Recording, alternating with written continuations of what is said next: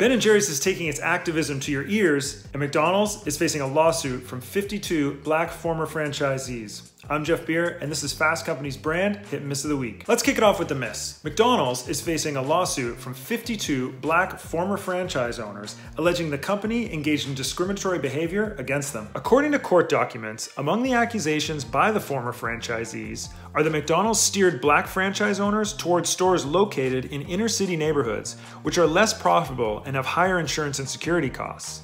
It gave black franchise owners misleading financial information about stores and locations, and didn't offer the same rent relief or other financial support it offered white franchise owners. This is clearly a matter for the courts, but it's also a bruise to McDonald's brand image, as it follows other accusations of discrimination over the past few months. Back in December, Business Insider reported that the number of black-owned franchisees has been shrinking for years, and the average black-owned franchise nets $68,000 less a month than the overall franchisee average. Then, in January, 2 black former executives sued the company for racial discrimination, alleging it became overtly hostile to African Americans in both words and deeds, including firing and demoting black leadership and pushing out black franchisees.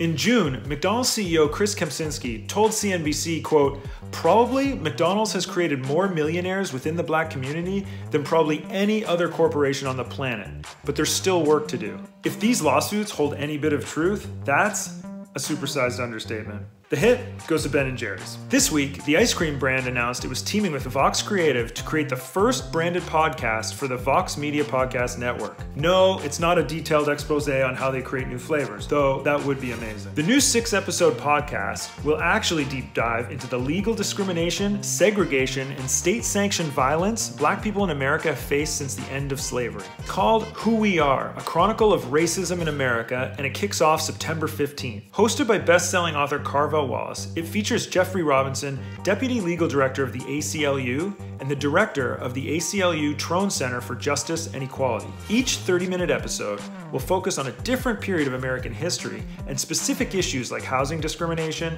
education, access to healthcare, and the accumulation of wealth.